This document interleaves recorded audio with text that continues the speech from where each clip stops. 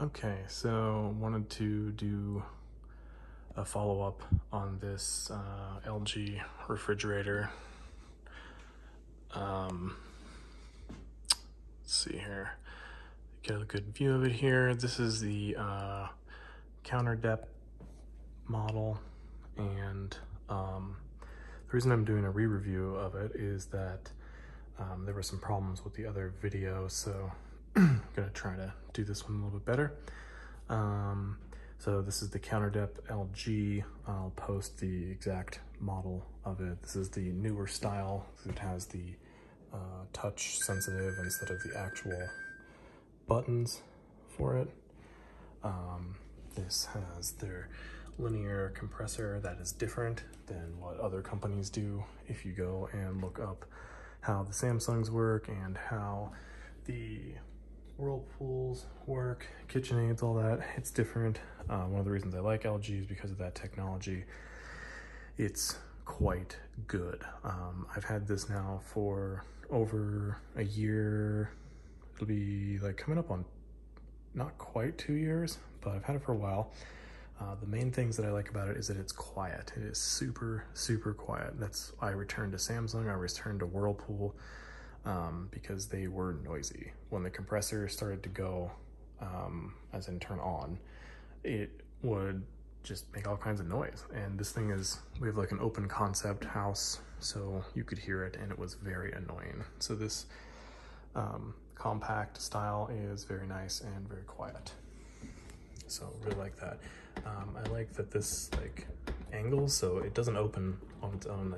They say that's for like child lock type thing, so that's kind of cool. This finish is really nice. It's held up really well to it. I like the style of these handles. They seem to work quite nicely. And yeah, so let's open her up in here. The ice is here. And yes, it is full of my food, and sorry if it's so messy, but this has tons of space in it here. This is the same size up here, and this is the same size down here. There's a little tiny compartment here. Little guy, little apartment here. Let's see, where is that? I think it's actually right here is where the water filter sits. In the old ones, it used to be up here, so they changed that. This is the ice maker here. I'm gonna go ahead and complain about this. I did not have it long enough last time to complain about it. And so you can see it actually right here, right now. The ice builds up here, and then it doesn't come out of the refrigerator. So you have to take this off and smash this ice down, and then it works again, but probably once a week. I'm opening this up, taking this ice out, smashing it. Now, there's nothing wrong with this. It makes ice just fine, and all that just gets stuck here a lot. So that's one thing that I find quite annoying about it. But it works, mechanically works. There's no problem with it other than that. Oh yeah, here's the model. You can have a more close-up look. Here you go.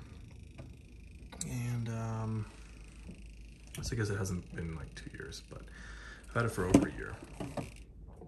And yeah, so this being metal in the back here, I like that. That's for efficiency. I guess it'll help it hold on to cold. And there's plenty of room, even though this is the compact version. There is a thing, there's a little drawer that opens and closes for high bottles. Because we have so many, we always keep that out. They put new LED lights in for this year. It's much nicer than what they did before, much brighter in there. This drawer comes in and out. It's pretty nice. I wish that there was a way that it could be like split though, because I hate having to open both of these doors to pull this out. It's kind of annoying to me. But yeah, let's see. What else? I guess that's really it for in here. And so let's show down here. This slides out nicely. These things are quite deep. I've had no ice buildup or anything like that. They're just fine. And this slides in and out, and this slides in and out. There is an ice maker down right here. We don't use it because we don't need that much ice, but we have, and it's worked just dandy. Nice light that comes down into here, and yeah, like I said, we've had this for a while. This is nice and robust. I've had no problems with it. The side is not stainless steel, but it is magnetic, so that's nice. I think even the stainless steel part is magnetic as well. So you can see. There you go.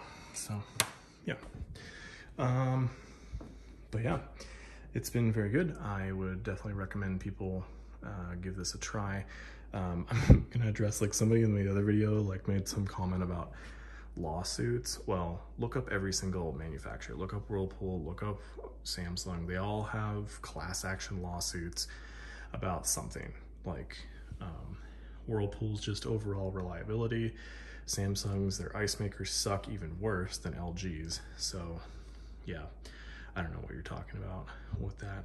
I mean, it's like anything, everybody sues everybody. So I'm just telling you my experience. My experience is this thing's been great, and I've had it for going a little over a year and a half.